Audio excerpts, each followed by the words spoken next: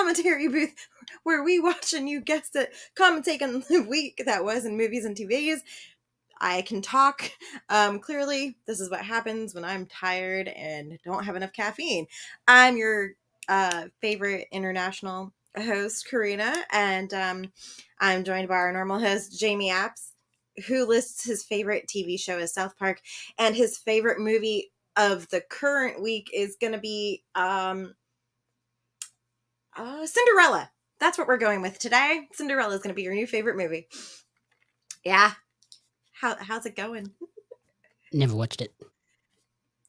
The fuck? No, I'm talking about the cartoon. Not like the live action one. Oh, for fuck's sake. So am I. God damn it. We'll find you a new favorite movie. She loses the shoe and then eventually she finds the shoe. That's enough. Oh my god. I'm fucking... Never mind. We'll find a different movie for you later on. It's cool. Whatever. How's it going over across the pond? Because clearly it's pretty wet over here and it's driving me bonkers. It is. I also missed my straw. Yep. I don't know why you pointed that out, but okay. It's not too bad. She's choking. Jesus Christ. No, I'm good. It's good here. It's shockingly warm for September and windy, which is fun. Oh. We've already had 3 bushfires. I mean, we have I think 3 more storms in the tropics that are heading towards Florida, so. Yeah, but we had 2 bushfires and it was still winter. That's not right. Yeah, that's pretty crazy. I mean, we just have shit weather and school shootings, so. But yeah. Also, global warming, not a thing apparently. No, definitely not. No. Not when you're having bushfires in the middle of winter. Okay. Nah, fake news. It's gonna be our new reporting. Anyway, we are collaborating again for a scream roll. Is that a word? I'm gonna make it a word because it's spooky season and I tried to make that a thing. Stop making up words. The film industry's already doing enough of that. It's fine. So we're here to review Beetlejuice, and no, I'm not gonna say it 3 times because, well, you know what happens. That's right, guys. We get to dive into the sequel to the 1991 film, I think is when it came out. I don't remember. 90s, early 90s, late 80s, something like that. Yeah. Oh, 88? Really? Oh, I was close. I couldn't remember. I was reading so much crap online that I just kind of got all my years mixed up. It was in the good years, before everything went to shit. I said that last week. It's as old as me. That's why I'd never watched it before. Yeah, well, you're fucking ancient, so I didn't want to put this movie in the same category as you, but, It's all right, I saw this one before you, so second. You saw it 2 days before me. Go fuck off. Also, shout out to Holly, my work bestie, who was like, bitch, you're coming to the movies with me, and got Chloe and I to go see Beetlejuice 2 days before it released. So, woohoo to that. We weren't cool enough to get a cool screening or whatever, like you were, but whatever. I got a cool screening and a bag of makeup. I win. I got a 2-day, advance on everybody else around here, but you know what I didn't get? A $30 popcorn bucket. That was disappointing. I don't know if y'all get I got you a double goodie bag of makeup. Calm your farm. That's not. That is not a sandworm popcorn bucket. I have a mini sandworm at my makeup station, and it holds my Beetlejuice makeup brushes, and he is yay big. And you know what would have gone great? A sandworm that's yay big. That would be a popcorn bucket, and it would be fantastic. And I would have named him Bob. Beetlejuice makeup to add to it, so calm down. That's true. That is very true. So I'll take it. Anyhow, so yeah, first thoughts, first impressions before we dive into this sequel. Do you want to explain what the sequel is first? No. You didn't give this. Am I allowed to? Are we doing spoilers on this episode? You can do the basic synopsis. Okay, so this is the sequel to the original Beetlejuice movie. We find Lydia Deetz coming back, Winona Ryder, and Catherine O'Hara as Delia Deetz, her stepmom. And then we have Jenna Ortega joining the cast as Astrid Deetz, who is Lydia's daughter. They go back to their original town because a tragedy has happened in the family.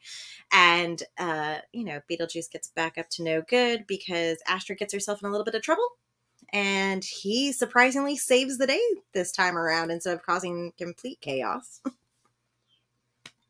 Yeah, he is different to the original. The original one, he was a chaos agent. This one, he's trying to help. But he's only trying to help for his own benefit. Yeah. Beetlejuice has some fun pastimes, and we get a little deeper dive into a little bit of his history, if you want to say that. We also have some more new colorful characters to add to the cast, such as Willem Dafoe, who plays a deceased actor who is stuck in his police detective role, which is kind of a fun bone. I liked him in this. I feel like he was Juno, like he was this version of Juno. Who is the old lady who helped the Maitlands in the original movie. Yeah, I think he was probably unnecessary. That's my big takeaway. I thought this was a fun movie. Like, it was very much funnier than the original, I thought. Very funny, particularly like the dad jokes and stuff like that.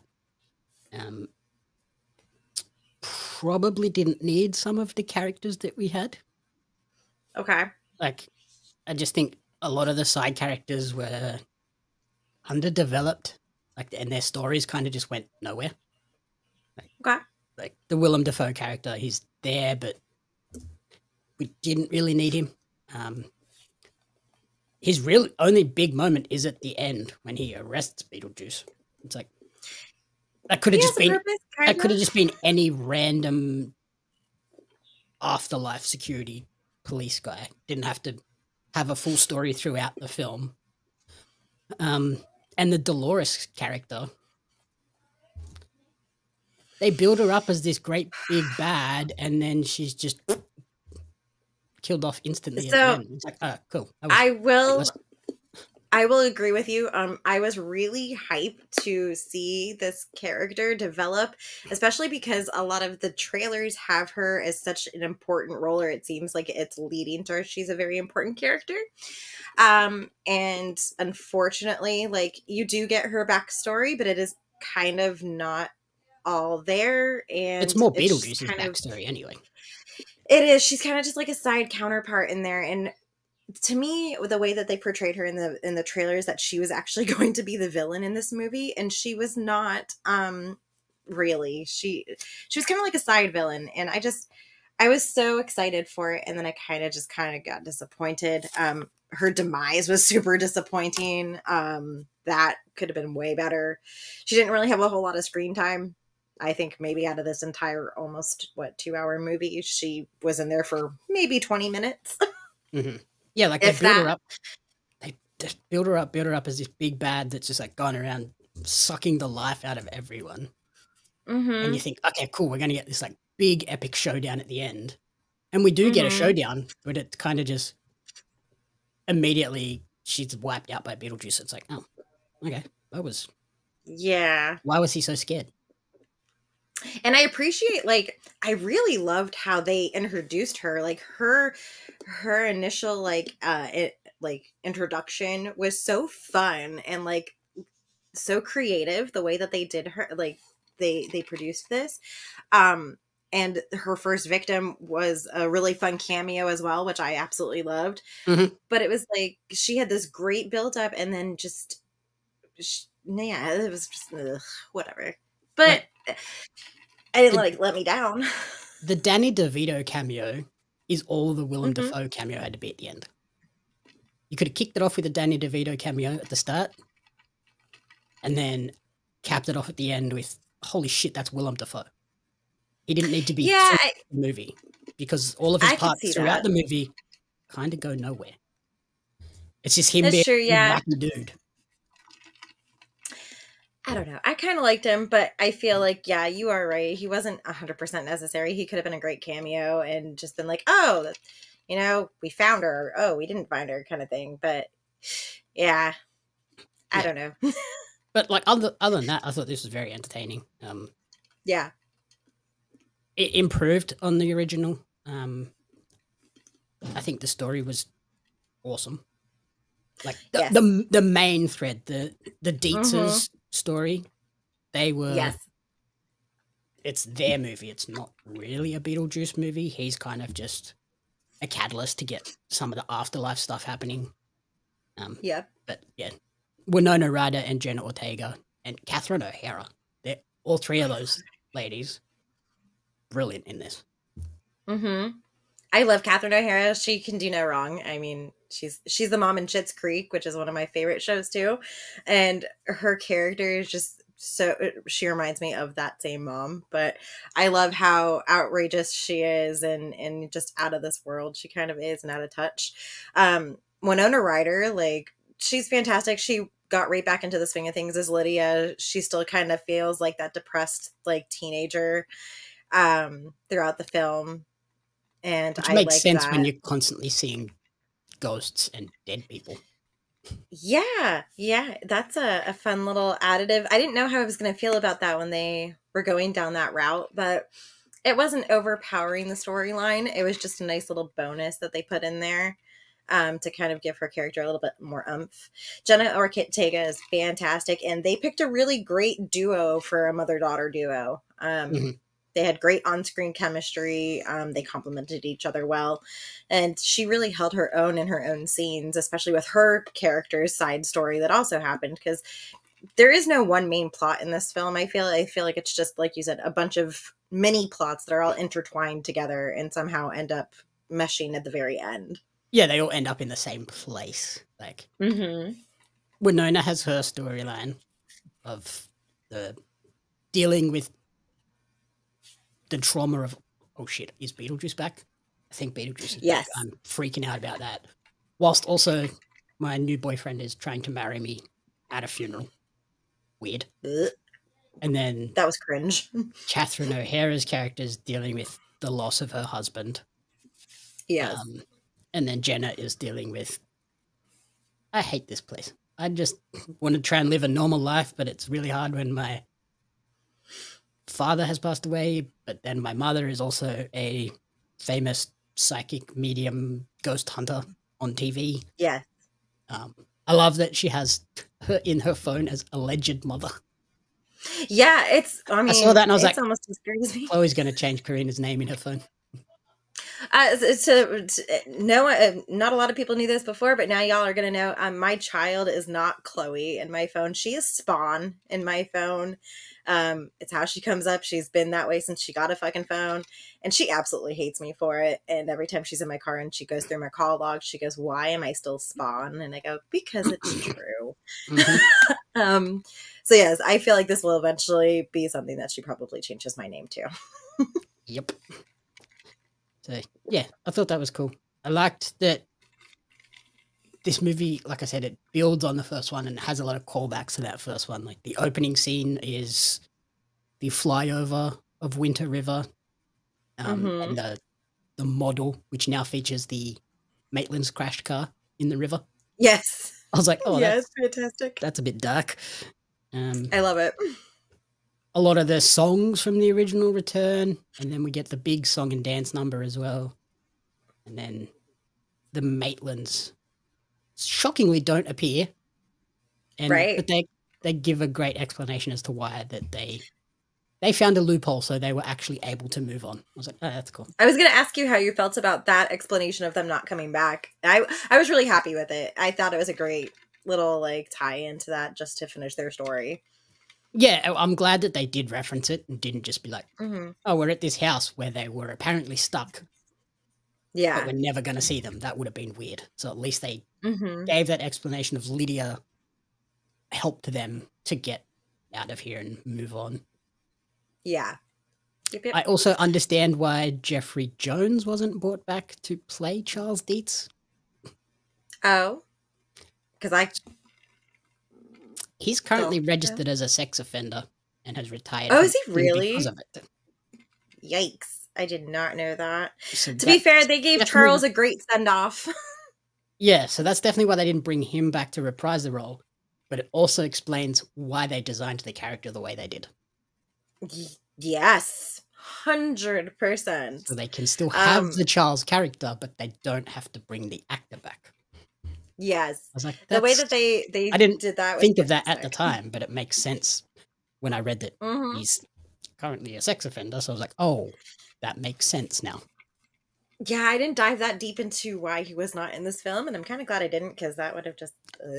Yeah, I didn't read why he's listed as that, but I just saw that and I was like, that explains it.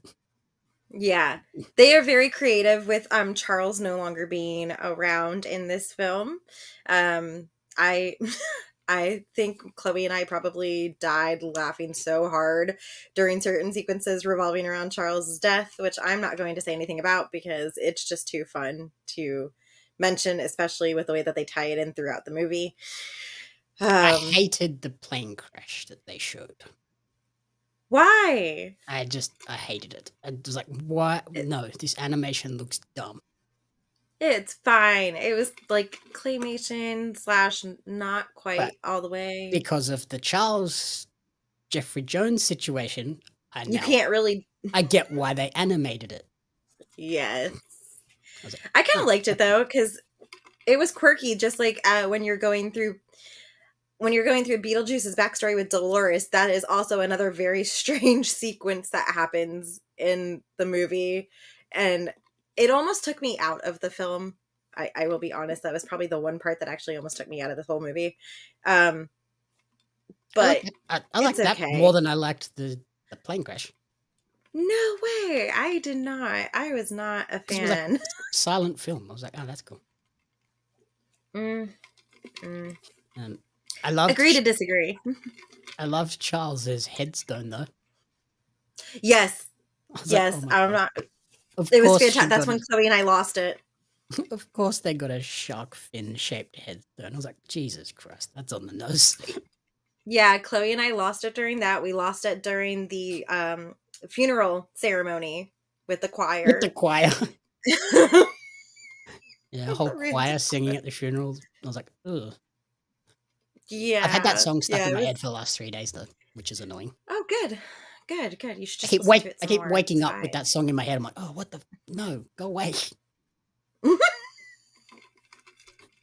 That's fantastic. I love it. That's awesome. I'm not mad about that at all. It did its job.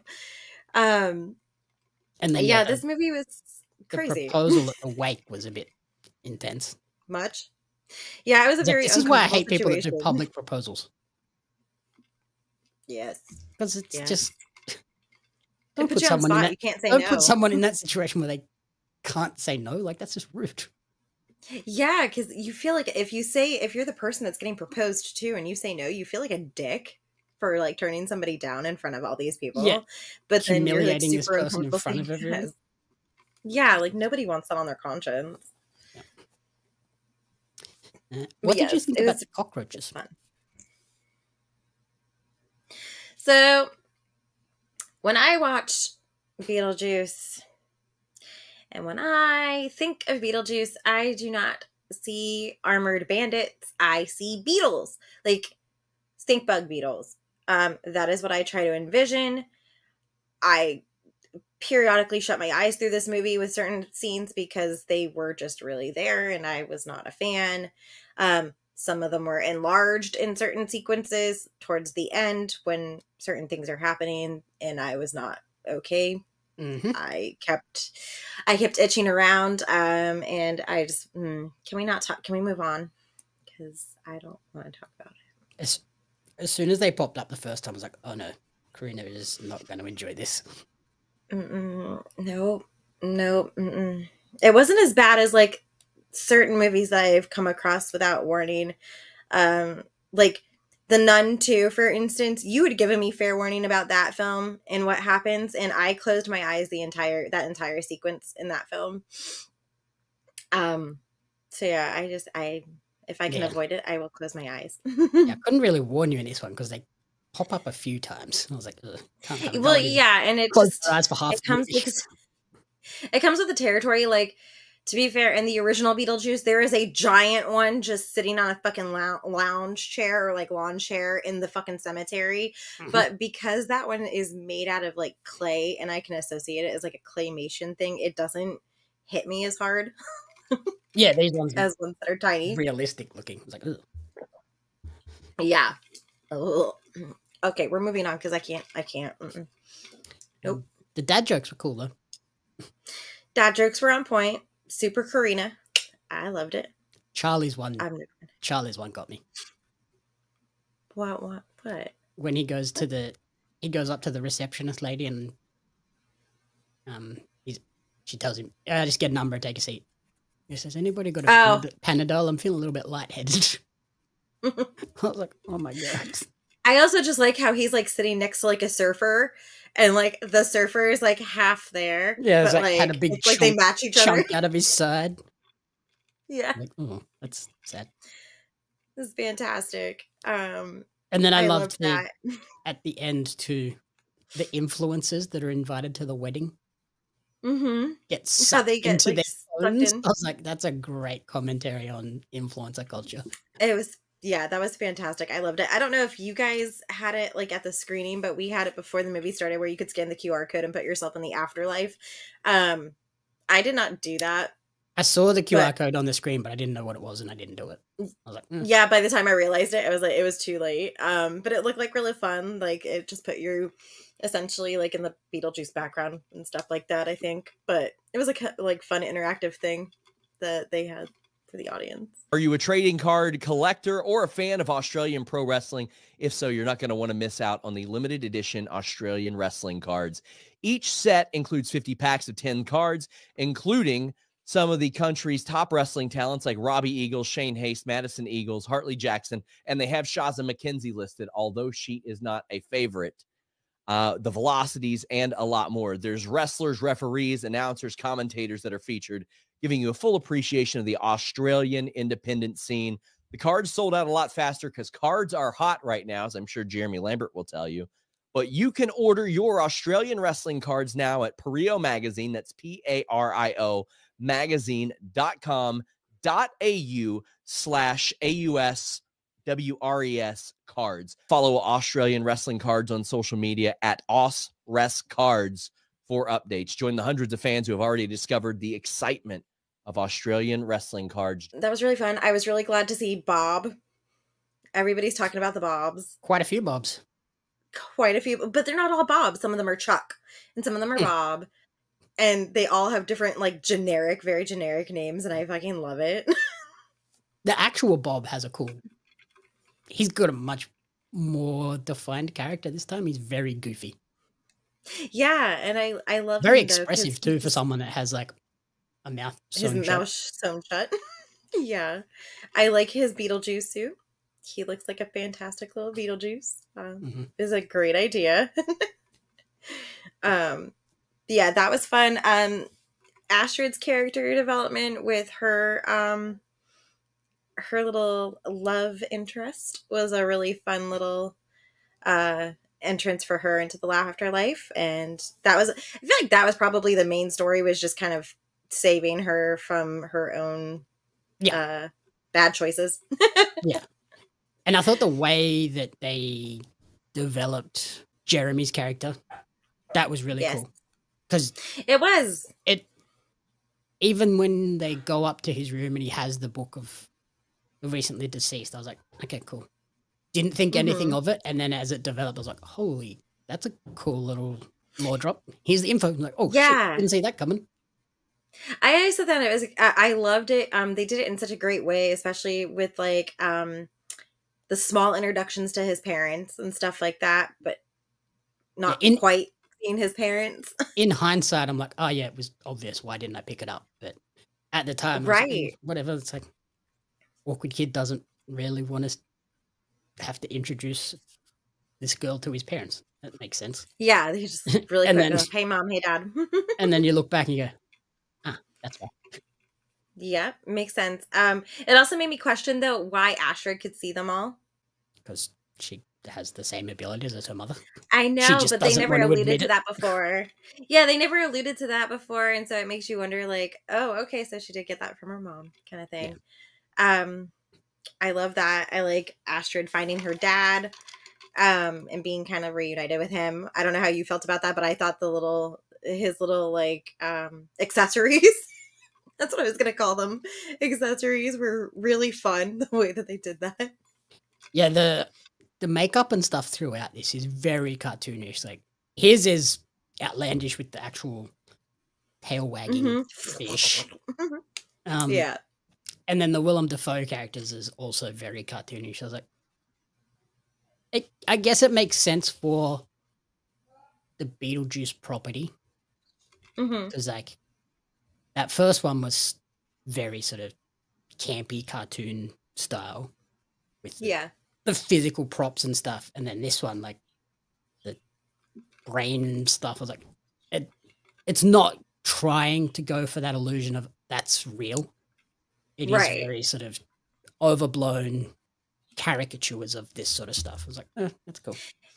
It reminded me of with Willem Dafoe's character, it really reminded me of Tommy Lee Jones as Two-Face in Batman. And how like his was like purplish kind of and stuff like that, and like very exaggerated. So that's compared to the was like Two-Face from the Nolan Batmans. It's very different. Yeah. So it was definitely a Tim Burton, very, very Tim Burton film.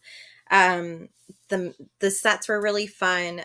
They went back and filmed the outside sequences for this movie. I found out back in the same area where they filmed the original, which was really cool. So I thought that was really a fun little nod to the original as well.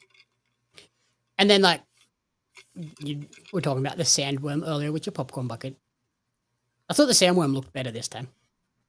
It still looked doofy and silly, but I liked it better CG'd than practical effect. I don't know. I'm indifferent, but I think it's just because I have such a fond love for the original and the fact that it was like claymation and like all stop motion for back in the day. Not that I'm against,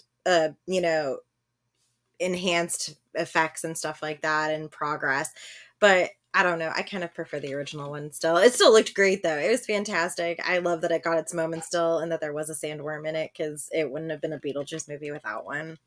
We probably just gave him a bit more flexibility, like in that final sequence where it like jumps up and swoops down. Probably couldn't have done that if it was practical effect. It would have been much harder, much more expensive. So to just do it this way was a lot easier for them, I think. And then the other characters introduced, Baby Beetlejuice. What a little freak. Dude, let me tell you something. So Spirit Halloween has been popping up all over the damn place around here because 'tis the damn season. And they've had like little baby dolls like that look that eerie for years, but they've never been in a Beetlejuice suit. And I've always wanted one just for like outside purposes. And that thing was terrifying. It's like nightmare fuel. Especially the final sequence where it pops out. Like, oh, God. Yes. That was not fun. Jenna Ortega, definitely, I feel she embodied her Wednesday character with her dance moves in the final little bit. It was really funny. Also, Catherine O'Hara putting on her dance moves too was fantastic. I absolutely love her. That whole end sequence musical note was really fun. The whole thing was just really fun for me. It was like a strange musical rom-com that just didn't know what the hell it was doing. Again, classic Tim Burton. Bit of everything thrown into the mix and then smooshed together to come up with a Tim Burton one. But yeah, crazy. Like we said last week, this did seem like there was a bit of oversight. He didn't go too wackadoo. Like it was right. It had moments where I was like, okay, this is just ridiculous and silly. But it was ridiculous and silly in a way that still made sense with the story. Yeah, absolutely. Michael Keaton too, like props to Michael Keaton for still being able to like act exactly the same and still pull off Beetlejuice and just not miss a beat with it. He's expressed multiple times that he has such a great connection with this character. And it really shows through in his portrayal from original all the way up to now. Like, it's just nothing's really changed. It's like they're one person. Even Winona Ryder said recently that when she signed on to do Stranger Things, Yeah. her one thing was, if Beetlejuice happens, you have to give me time to go and do it. Yeah. And I think, if I'm not mistaken, I read that they weren't going to do it. Like, Tim Burton wasn't going to do it if Michael Keaton and Winona Ryder didn't sign on for it. Something around those lines.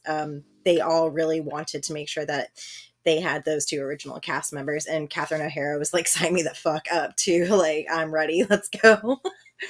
So. And Tim Burton only decided to do it after directing, I think he did 2 or 3 episodes of the Wednesday series. Yeah. Once he did those, he was like, oh, there's the character I need. That's the person I need to play this new character to give. Yes. Rate the Beetlejuice story. Absolutely. This this movie was in like fucking production hell for forever too. Like, this was on, this was off, this was on, this was off. This movie had so many different things that almost never like, the movie never almost happened. They had an original script for a sequel. They had 2 original scripts for a sequel after the first movie came out. Nothing happened. Then they came back and they're like, oh, hey, let's go ahead and revisit this. Nothing happened. Like, it was just in like pre-production hell forever. And it just didn't get any easier. And then it finally had movement. And what was it? I wrote it down. It's like 3 days before we finished, the writer's strike hit. Yeah, I was gonna say it had movement in 22 to 23, and then the writer's strike hit, and this movie was like almost destined to never be made. I feel like there was just so many signs that they should just like completely shelve it for forever, and they were like, yeah, fuck it, let's keep going with it. What else could happen? I'm glad they went with this one though. Like, the story that they did end up coming up with was very good. Like, it built on the storyline. Yeah. It was fresh. It wasn't just like we saw with some of the Star Wars remakes and even Alien Romulus. It wasn't just, let's kind of just redo what we did and it worked. Like, this is a totally new take on the Beetlejuice story. It's not anything we've ever seen before. Yeah. I think like, they could have just easily been like, we're gonna somehow get Jenna Ortega's character to the house, which they do. Mm-hmm. And then it could have just been Beetlejuice wants to try and marry her now. Yeah. But thankfully that wasn't the way they went. They gave Jenna and Winona their own separate stories. Yes. One of the early scripts for the Beetlejuice sequel was Beetlejuice Goes Hawaiian. When I was reading about that, I almost died. I was like, that would have been something interesting to explore. It sounds like a very campy style, like, you know, grade B kind of movie. Actually, grade C that's at that point. That's a straight to DVD movie, that one. Yeah, apparently it was supposed to be that the Deetz bought like some resort in Hawaii and it was on a burial ground and Beetlejuice had to save them from some ancient Hawaiian spirit. So I was like, that would have been a god-awful script to do. Please don't. I'm so glad that never happened. And it would have just felt like a cash grab. Like, at least this one has all of those elements, touches and calls back. Like, we go back to the original house, we go back to the original town, we do all of the song and dance stuff. Like, absolutely. This definitely feels like it belongs next to the original. It's not just, oh shit, this is a property that we can capitalize on. Let's do that. Yes. Danny Elfman came back for this movie again, and I've said it before, he always worked with Tim Burton. Almost every single Burton movie has had Danny Elfman doing the composing, and he never lets me down. He's a fucking wild. Him and Tim Burton are like literally 2 peas in a pod. I swear they're the same person, just one does music and one does fucking movies, because they both look equally as crazy. On the sound side of things, there was one thing that annoyed the crap out of me. What was that? So Lydia drives a Tesla. Oh. I think I know where you're getting. Have you heard a Tesla drive past you?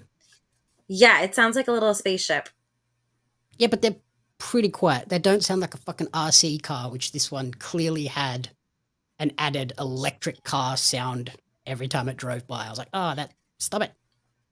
Yeah, I mean, to be fair, of all the electric cars that I've been around, the Tesla is the most quiet. Like, that one sounds more like the hybrid versus an entire electric car. Like, that's what the hybrids more like sound like. Mm-hmm. But yes, it was quite annoying. Every time she came to come to a stop, it was like, mm-hmm. 100%. Yeah, when she stops outside that house, I was like, oh, no, that was the most egregious point. I was like, they don't sound like that. No. I've almost been run over by Teslas because they're fucking silent. Yes. If you're not watching, they will run you down and you won't even hear them coming. Nope. The other fun little added bonus character that I think was really cool, and this was the daughter of the original realtor from the original movie, is now in this movie with her daughter. They also dress exactly alike, and she's also anxious to sell their house. Not sell the other house. Oh no, the Deetz's house. The Deetz's house, as well as the other house. Yeah, because they want to sell the Deetz house because obviously it's the ghost house, as they've labeled it in the entire town.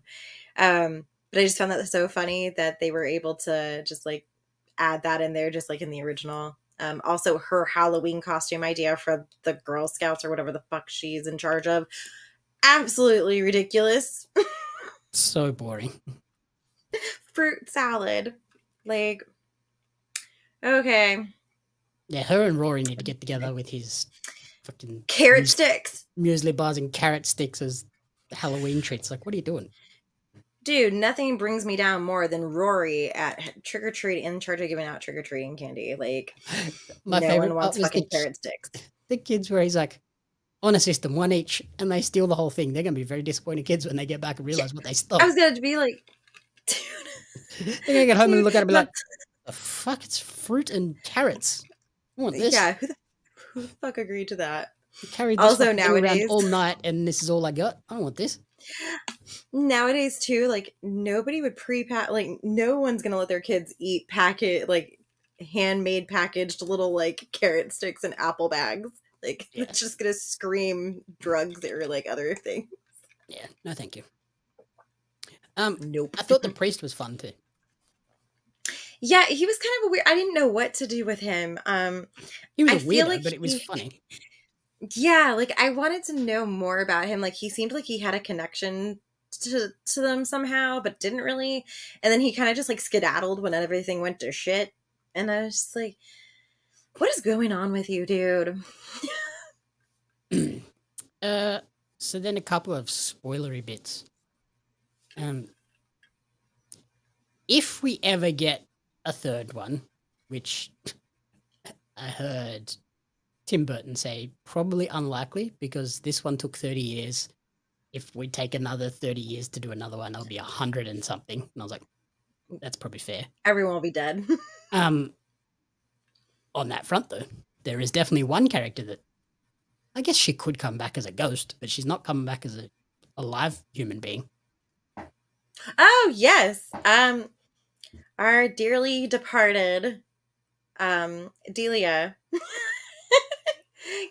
She does get her moment, though, with her beloved Charles. They do get reunited, which is beautiful. But that poor woman got scammed, and I felt so bad for her. She's a dumbass. She is, but still, she got poisonous snakes off the internet. Whatever.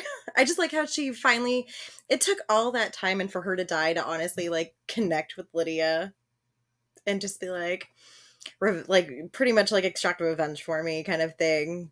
And I love how Astrid's just oh look, all your work's gonna go up in value, and she goes, oh, never mind then. No, that's okay. It's fine that I died and got bitten by snakes. Fine. Yeah.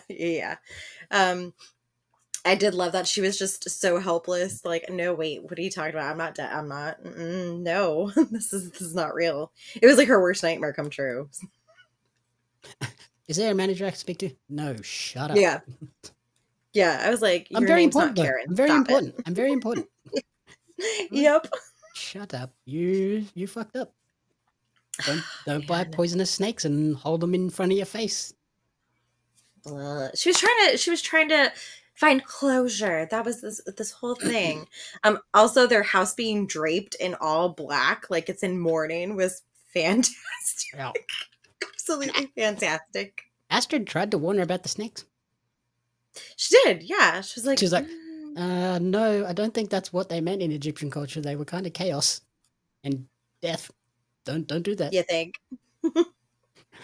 Yeah. That was fun. I enjoyed that. It was also a nice way of like, if by chance they ever did decide to do a third one, which personally speaking, I hope they don't. I'm really happy with the way that they did it. And the fact that we only have 2, because also I feel like Beetlejuice would kind of just be a bit much for a movie title, and it would kind of just be like an expected kind of thing at that point. Yeah, I think they'd have to change the naming convention. Yeah, and it just wouldn't work as well. Like, I don't think that they could do it. But if they were, especially to do with it, the at whole least like we know. conceit of how he comes to be, right? So then name the movie that would defeat the purpose. Right. There would be a lot of random things. And again, like Tim Burton said, with how long it took to fucking do this one, who knows? And whatever. But I mean, Delia has had her send off, so really we're just left with Lydia and Astrid for the most part. And, you know, I'd be happy with just that. I like the way they ended it. Even Beetlejuice kind of got ended as well. Yeah. Okay, kind of. He let just him went off. Rest and he's gone. But they do have to suggest maybe he's not so gone. I don't know. I'm happy with the way that they ended it, as it just being the way it is and that being the end of the franchise. Yeah, but Lydia has that nightmare at the end where you're like, maybe not. Maybe he may not. Yeah, that was really fun though. Like, when it was going through that whole sequence, I was like, oh my God, what the hell is happening? Holy shit. And it was just this is moving fast. What the hell? Yeah, that was really fun. I enjoyed it. There's nothing crazy that I didn't super enjoy other than like the little bit parts that we explained. But budget wise, this movie had a massive budget. Numbers haven't come out yet, obviously, for box office, because it doesn't release technically until after this episode, or until after we're done recording today. But I have a feeling it'll probably do really well. I think it had something around $100 million budget, which is absolutely obscene. At least for me, because I just feel like that's just so massive for this movie. I feel like that was a massive budget, because it's not like this has like a ton of crap. Big jump from the last one, I think. Yeah, well, different time periods too, I guess, but yeah, the last one was only 15 mil. Yeah, and like I said, there's nothing like massively crazy. Like, there's not massive sets in this movie. It's just like on set in Vermont, and then like a couple of sequences here and some CGI there. But it wasn't like anything too extravagant, like on the level of something like Alien or Star Wars or anything like that. So $100 million is a lot of a budget. Yeah, inflation too, but like CG is pretty expensive, and there was a decent amount of it. Like the sand world looks way better. The sandworm would have taken a fair bit. That's pretty much it. Most of the other stuff is practical. The snakes. Yeah, minus when they're sliding into like the afterlife, like when Lydia and Rory go and like go into the model. There's that. So there's that stuff, which is fine. I imagine a lot of this budget is in the cast, though. Yeah, I mean, because I can't imagine Michael Keaton is cheap these days. Catherine O'Hara's probably not insanely expensive, but again, you're not getting it for $1 million. No, and Jenna Ortega is like the newest, like, Jenna Ortega thing and Winona Ryder are 2 of the hottest stars at the moment. Like, they would have been a pretty penny. And then Tim Burton doesn't come cheap either, so. Yeah, plus, I mean, the costumes are probably not the cheapest either. It's the same costume designer. I forget her damn name now. But she was just at the ceremony because Tim Burton finally got his star on the Hollywood Walk of Fame. much deserved, I think, which is fantastic. And yeah, the whole cast of Beetlejuice for the most part was there. It was really fun to see that actually happen before the movie got released. Yeah. But yeah, no, I mean, there's not a lot of cheap actors in this movie. So that is where probably the budget went. Even like Willem Dafoe would have been Mm-hmm. obviously not super expensive because it's not a leading role, but still not an insignificant amount of money. Danny DeVito, they probably got pretty cheap.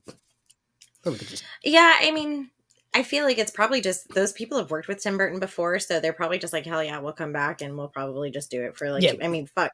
Mates rates. Danny DeVito could have done that for free at this point because he was in it for such a minimal amount of time, and you know. And it was such a fun character too, like a janitor that committed suicide by drinking bleach Drano, or varnish, or whatever it is. Yeah. Yeah, that was pretty gnarly.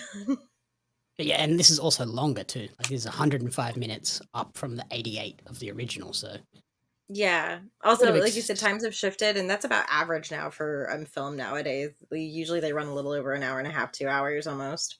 Yeah. Yeah, average. And what? Hour and 45 is pretty standard. It's not outrageously long, but not short either. It's pretty normal. But yeah, I enjoyed it. I thought this was really fun. Yeah, early reviews have it sitting at a 63 on Metacritic and a 77 on Rotten Tomatoes. So clearly people are liking it already. You know, I think it'll do great.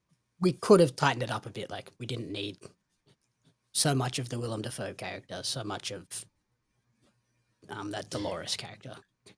I would have sacrificed the Willem Dafoe character for more of Dolores and more of her like terror, like raining terror on people in Hunt for Beetlejuice. Yeah, like we didn't really need the cop character. We could have just had Beetlejuice fight her and that be the resolution. And then with Astrid outsmarting Beetlejuice with the contract. Yes. That would have been enough.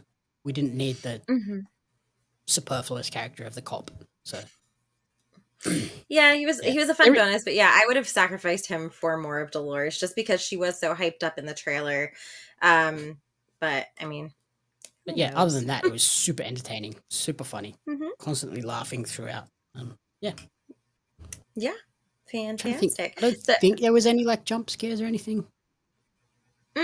No, not really. There was just your average, like him popping up randomly, like, "Hey, how's it going? How's it going? What's up?" Definitely not creepy, like, and like still a little sexual, but much nowhere near as pervy. Way toned back from the OG. This is way more kid friendly. Yeah, and I feel like they probably had to adapt with the times because, like, that's just not really accepted that, you know, a grown-ass man is in love with like a teenager and trying to marry her. In the 80s, you got away with showing kids some real fucked up shit and traumatizing children. Yes. These days, I mean, people don't really vibe with that. Don't traumatize kids. The funniest thing I think was that he still had like a picture of like Lydia from when she was like 16 on his like office desk, just staring at her. So, yeah, pretty cool. But yeah, it was fun. All right, what are you rating Beetlejuice? I gave this a 3 out of 5. Okay. Similar to the original, like fun movie, but yeah, like I said, there's those few characters I would have sacrificed to just tighten it up a bit. Wasn't a fan of like that animated part. Some of the makeup, like the cartoony vibe of the makeup, was a little bit too cartoony for me. Entertaining is all I can say. Like it was super entertaining. Like I wasn't disappointed to go and see it at the cinema. I wouldn't rush to go to the cinema to see it. Like if you're not a big Beetlejuice fan, you can probably just wait till it comes home. Okay. I gave it a 4, but it's for nostalgia purposes pretty much.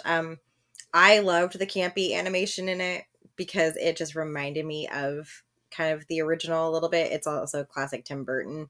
I'm always going to like his style of doing weird, quirky shit and adding cartoonish kind of things and very campy kind of things into it.